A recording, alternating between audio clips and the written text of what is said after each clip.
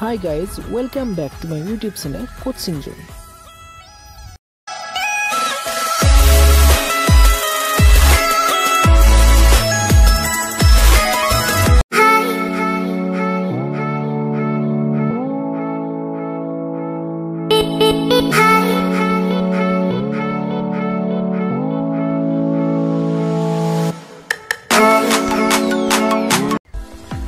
বন্ধুসকল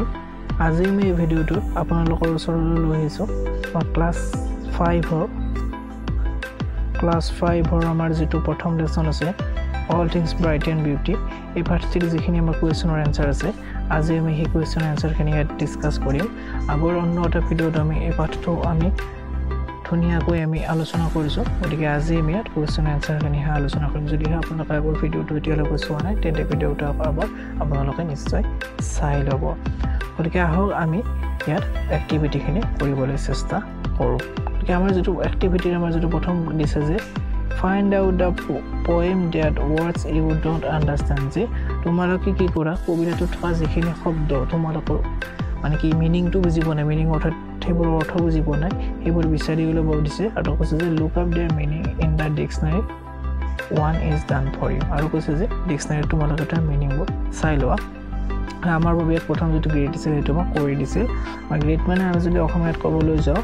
এই প্ৰথমতে ইংৰাজীটো দিছে যে লাৰ্জ বিগ ভেৰি গুড মানে অৰ্থাৎ আমাৰ অতিকৈ ডাঙৰ এনেকুৱা ধৰণৰ আমাৰ মহা বুলি যে কও তেনেকুৱা ধৰণৰ আমাৰ গ্ৰেড বুজাইছে তাৰ পিছত বাকিখিনি তোমালোকে নিজে কৰিবলৈ লাগে তথাপিও মই ইয়াত চেপ্টাৰটোত যিখিনি আমাৰ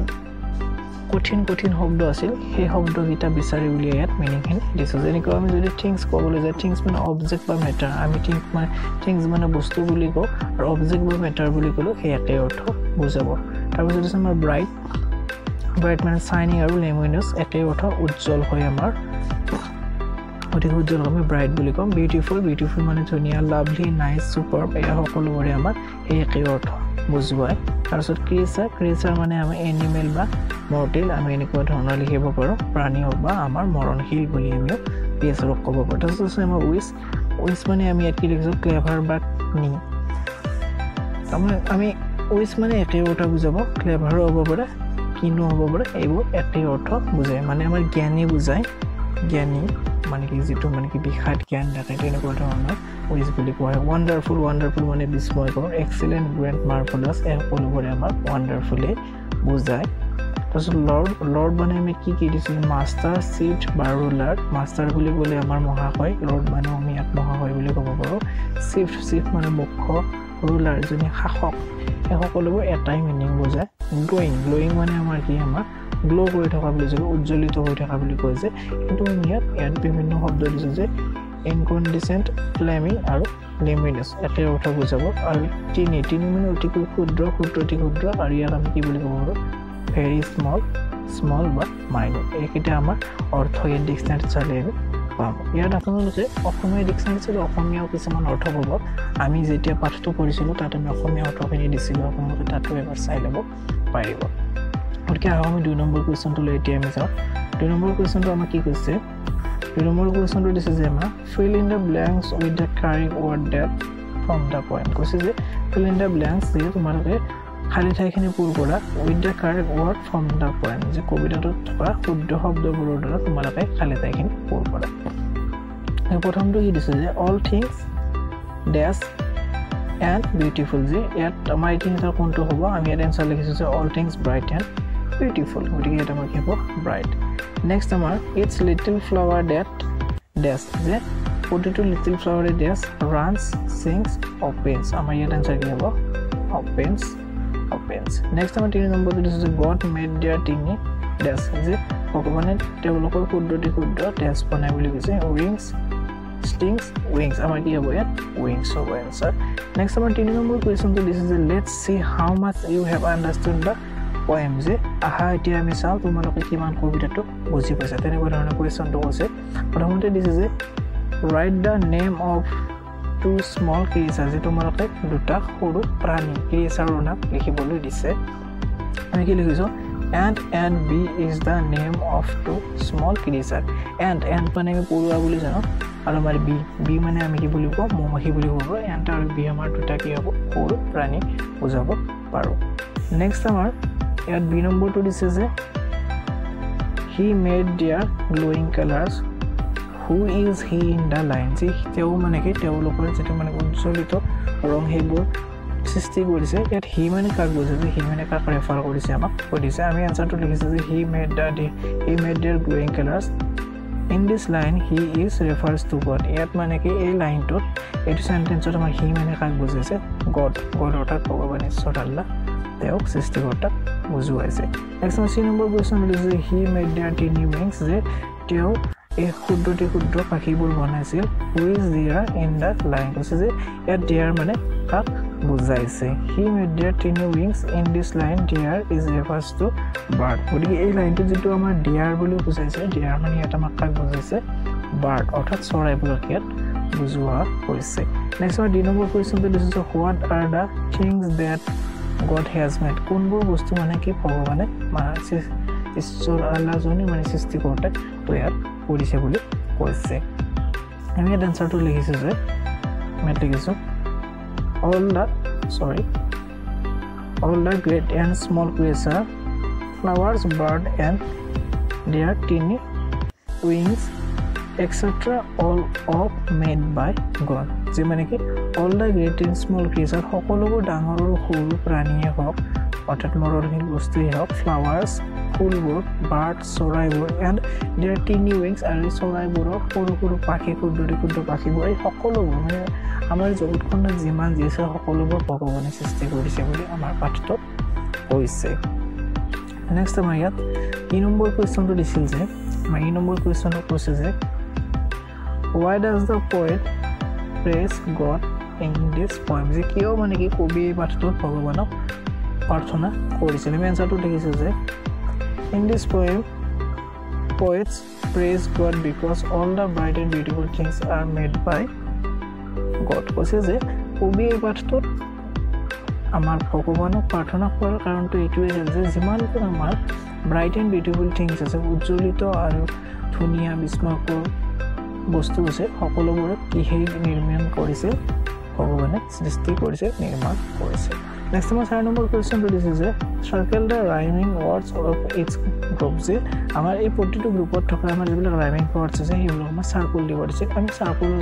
ঠাইত আমি আনসাৰ কৰি দি আমি লিখি দিছো যেনে স্মল আৰু অল আমাৰ হ'ব তাৰপিছত বি আমাৰ ওয়ান্ডাৰফুল স্মল বিউটিফুল হ'ব নেক্সট আমি সিটো মাইট কালাৰ্স and brighter আমাৰ might আৰু bright হ'ব তেনেদৰে আমাৰ দুই নম্বৰটো wings open sings আমাৰ wing আৰু sing হ'ব আৰু 5 নম্বৰ তাৰপিছত কোৱেশ্চন কৰিছে যে complete the word web that things you find in a garden যে তোমালোকে তলত দিটো word web দিছে যেটো মানে তালিকা দিছে আমাৰ শব্দ সেই শব্দৰ তালিকাবোৰ আমাৰ গাৰ্ডেন মানে আমাৰ কি আমি জানো গাৰ্ডেন মানে আমাৰ বাগিচা গতিকে এই গাৰ্ডেনত কিনেকুৱা ধৰণৰ আমাৰ শব্দ ইয়াৰ লগত মানে মিল খাব হেতু মোক সম্পূৰ্ণ কৰিবলৈ দিছে ইয়াত এটা লাইন দিছে আমি হেতু দিছো যে the teacher will tell learners to complete the word with words related to garden গতিকে শিক্ষকে কি ক'ব ছাত্ৰ-ছাত্ৰীসকলে এইটো আচলতে এটা এক্টিভিটি হয় শিক্ষকে ছাত্ৰ-ছাত্ৰীসকলক এইটো কথা ক'ব যে ইয়াত যিবোৰ শব্দ বহুৱাব লাগিব সেইবোৰ কিহৰ লগত জড়িত হ'ব লাগিব আমাৰ বাগিচাৰ লগত জড়িত হ'ব লাগিব গতিকে আহক চাও আমি কেনেকুৱা ধৰণে এইটো সমাধান কৰিছো ইয়াত আপোনালোকৰ বাবে অতি সহজ কৰি দিবৰ বাবে আমি এটা কথা ছবিৰ লগতে সংযোজিত কৰিছো গতিকে আমি যদি প্ৰথমটো চাবলৈ যাওঁ ইয়াত প্ৰথমটো দিছে যে আমাৰ এই গাৰ্ডেন কি থাকে আমাৰ ইয়াত কিছুমান খালি ঠাই দিয়া আছে আমি ইয়াত প্ৰথমটো আমাৰ কি হ'ব বাটাৰফ্লাই আমি ইয়াত বাটাৰফ্লাই এটা ছবি দিছো আপোনালোকৰ সুবিধাৰ্থে গাৰ্ডেনাৰ জনে মানে কি আমাৰ বাগিচাত পানী দি ফুল ৰুই মালি বুলি ক'ব পাৰোঁ বা গাৰ্ডেনাৰ তেও তাৰপিছত আমাৰ হানিবি থাকে হানিবি আমাৰ মৌমাখি এই ফুলৰ খাবলৈ আহে আমাৰ ট্ৰি থাকে বিভিন্ন গছ-গছনি থাকে খাব আমি গাৰ্ডেনত গ্ৰাছ ওপাৰ মানে আমাৰ যেটো আমাৰ ফলিং বুলি ক'ব আৰু ফ্লাৱাৰ মানে ফুল এই গোটেইখিনি আমাৰ কি থাকে গাৰ্ডেনত থাকে আৰু এবাৰ কৈছো ফ্লাৱাৰ থাকিব আমাৰ তাৰপিছত আমাৰ কি থাকিব বাটাৰফ্লাই থাকিব আমাৰ এইটো বাটাৰফ্লাই তাৰপিছত আমাৰ কি থাকিব গাৰ্ডেনাৰ থাকিব এইটো এটা গাৰ্ডেনাৰ মানে মালি তাৰপিছত আমাৰ কি থাকিব হানিবি থাকিব এইটো আমাৰ হানিবি মৌমাখি তাৰপিছত আমাৰ কি থাকিব ট্ৰিজ থাকিব ট্ৰিজ মানে আমাৰ গছ-গছনি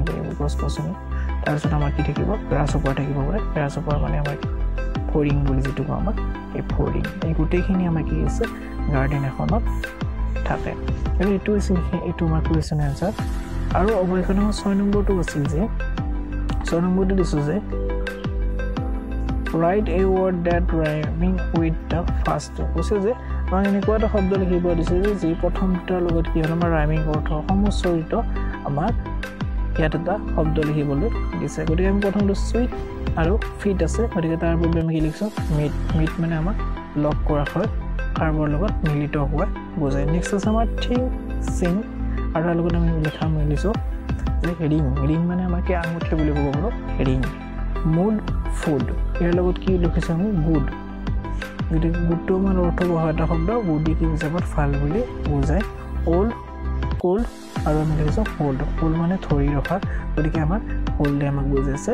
ধৰি ৰখা গতিকে আমাৰ এটা কথা আপোনালোকে মন কৰিব পাৰে যে ৰাইমিং ৱৰ্ডছ আমি যিকোনো লিখিলে নহয় ৰাইমিং ৱৰ্ডছৰ এটা কি থাকিব তাৰ এটা অৰ্থ থাকিব লাগিব গতিকে আমি ইয়াত যেকেইটা আমি ৰাইমিং ৱৰ্ডছ লিখিছো গোটেইকেইটাৰ এটা অৰ্থ নিহিত হৈ আছে আশা কৰোঁ আপোনালোকে কুৱেশ্যন আনসাৰকেইটা ভালদৰে বুজি গৈছে যদি বুজি গৈছে তেতিয়া লাইক শ্বেয়াৰ আৰু কমেণ্ট কৰিবলৈ নাপাহৰিব লগতে আপোনালোকক আৰু এটা কথা কৈ থৈ দিওঁ ইয়াৰ পিছত যিখিনি এক্টিভিটি আছে সেইখিনি এক্টিভিটি আপোনালোকে গ্ৰুপত কৰিব লাগিব গতিকে সেইখিনি আপোনালোকলৈ মই এৰি দিছোঁ আপোনালোকে নিশ্চয় কৰিবলৈ চেষ্টা কৰিব যদি কিবা কি বুলি থাকে আমাক নিশ্চয় সুধিব মই সমাধান কৰি যাবলৈ চেষ্টা কৰিম আশা কৰোঁ আপোনালোকে ভিডিঅ'টো চাই ভাল পাইছে আৰু কুৱেশ্যন আনসাৰখিনি ভালদৰে বুজি পাইছে গতিকে আপোনালোকে এইকেইদিন যেহেতু লকডাউন চলি আছে গতিকে আশা কৰোঁ আপোনালোকে ঘৰত ভালদৰে পঢ়ি আছে ভালদৰে পঢ়া শুনা কৰি আছে লগতে ঘৰতে নিৰাপদে আছে আৰু নিজকে বিভিন্ন পৰিস্থিতিৰ বাবে সাজু কৰি ৰাখিছে বুলি মই ভাবোঁ সকলোৰে মংগল কামনা কৰিছোঁ ধন্যবাদ